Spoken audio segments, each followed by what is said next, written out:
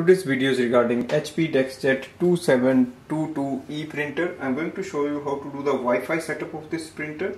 We will connect it with the Wi-Fi network of our home or office, and I'll show you how to do the wireless printing and scanning. Now, first step is to switch on the printer and go to the control panel. So we have to enter this printer into the setup mode. Press and hold the cancel button and the wireless button together until power button starts to flash. Release the buttons. The light will flash sometime and it will stay on after few seconds, and the blue light, which is a wireless light, will start to flash. That means our printer has entered into the setup mode. Now go to your device. Now open the HP Smart app. Once you open the app, click on the Add Printer button. On the next page you will see HP DeskJet 2722 series. Once you select it, it will go ahead.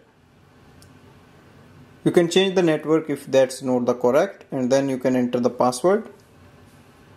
After entering the password, click on the continue button.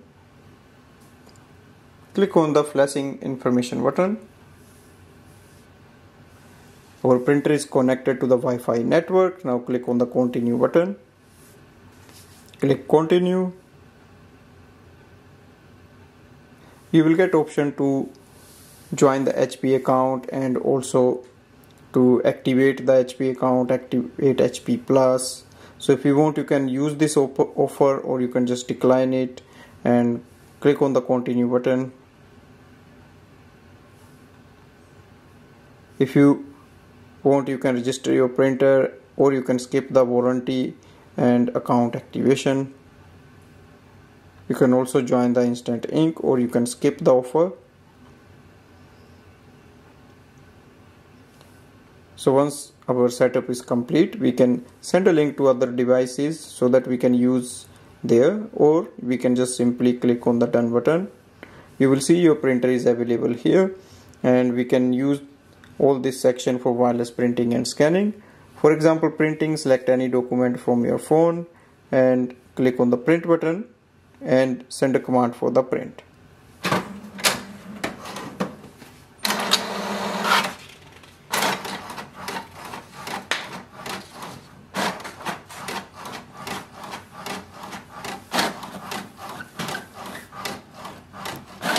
To do scanning, we have to place. To do the scanning, go back